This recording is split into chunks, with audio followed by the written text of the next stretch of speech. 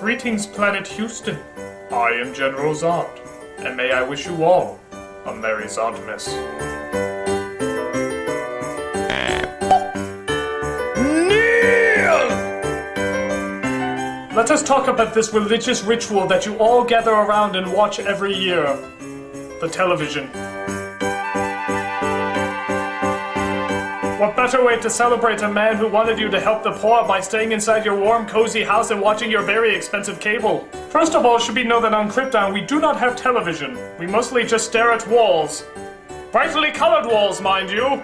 We have giant holographic images of our elders that stare at us in consternation. But thankfully no commercials. The first Christmas special I watched was called A Christmas Story. It was about a child who wished to procure a weapon. I admire his exuberance. But when he finally gets the bloody thing, the pipsqueak shoots his eye out. He would make a poor soldier indeed in my army. He will be peeling spuds while my cyber warriors and nailmen do my bidding. Though I must admit, I think I got caught in a time loop. For this Christmas special seemed to keep playing over and over and over for exactly 24 hours. I fear it might have been the son of Jor-El flying around the planet 24 times just to mess with me. You will stop forcing me from watching that damn kid get screwed by that Ovaltine commercial, son of Jor-El! However, I did find a strange attraction to this one special called The Grinch. I admire this Grinch and his constant determination to try and take over Christmas. A goal I respect. He is resourceful, but I fear I will not be able to shake his hand as he seems to be covered in a kryptonite dust. Clever boy. The next one I saw was called It's a Wonderful Life. Well, apparently it wasn't because he tries to off himself in the first part of the movie. I wouldn't mind, except I wanted him to jump.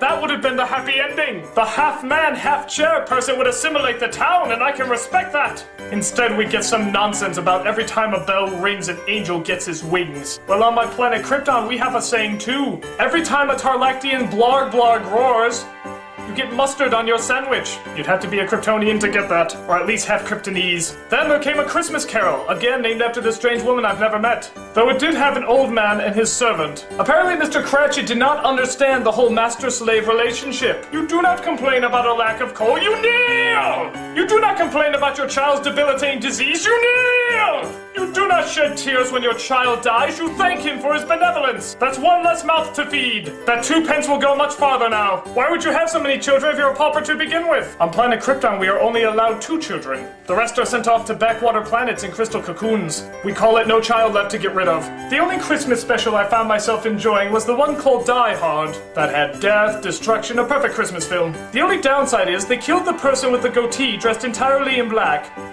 I did not like this. Baldy McCann hold down a marriage gets off fine. But the terrorist gets killed? Now I've seen everything. Final sum up, Christmas specials have no place in the Zardonian People's Republic of Houston. Unless of course they star me, in the Alan Rickman role, and I live. Now that's a happy ending. This is General Zod, and you will all kneel before me.